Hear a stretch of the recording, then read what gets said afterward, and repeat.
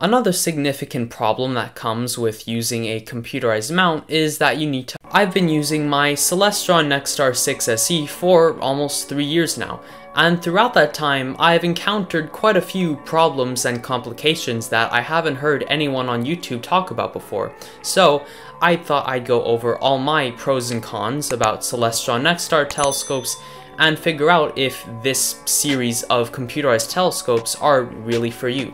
So let's get started. I'm going to change things up a little and start off with the cons. The first and most obvious one is probably the prices.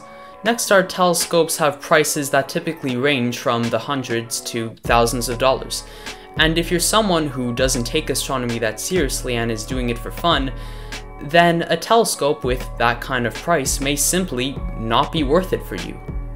Another currency these telescopes tend to take from you is time, because unlike non-computerized telescopes, Nexstar telescopes come in a lot of parts, and those parts are often even bigger. So every time you want to go out and set up your telescope for an astronomy session, you might have to spend a good 20 minutes, maybe even more if you're new, setting the whole thing up before your telescope is even fully ready.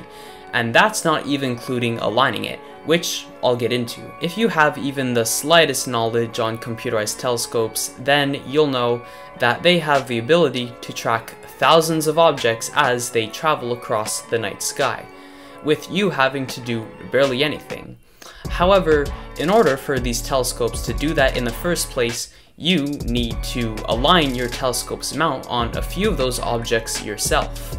And if you're new to that kind of stuff, it'll probably take you longer than setting up the telescope itself. For me personally, it took me almost an entire year before I finally got the most out of my alignments and was able to properly track my objects.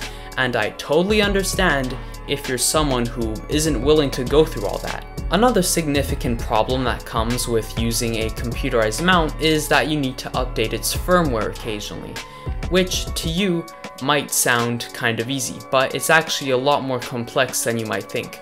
It's hard to explain, but it requires a bunch of separate softwares and methods to do, and if you don't have any instructions to guide you along the way, you're gonna have a really hard time. You can trust me on that one.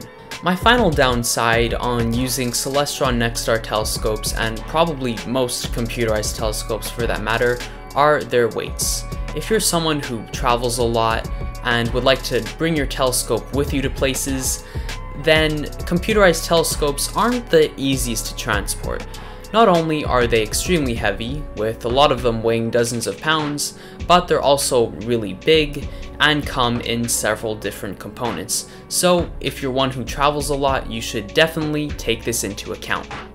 Now, I know all those things I said earlier might sound pretty discouraging, but for me, as a full-time astrophotography, buying a Celestron Nexstar 6 SE telescope was still completely worth it, mainly because after I'm done aligning it, I could look at nearly anything I want with little to no maintenance afterwards. Not to mention that most computerized telescopes have a lot bigger apertures, meaning you could get a lot more detail out of any object you're looking at. So, with all that said, what kind of astronomer slash astrophotographer do I think Celestron Nexstar telescopes suit the best? Well, going off of what I just said, if you're a stay-at-home astronomer who's really passionate about the hobby and willing to spend quite a bit of money on equipment, then I think Celestron Nexstar telescopes are perfectly fine for you. And if you're not that kind of person, then you have nothing to worry about, because there are a lot more telescope brands and different types of telescopes that you can buy. So your options are nowhere near limited, even if Celestron Nexstar telescopes aren't for you. I hope you learned a lot from this video and that you enjoyed it. And if you did, then I have more content like this, which will be linked down below in the description if you're interested. But anyways, that's about all I have to say for now, so I'll see you in the next video.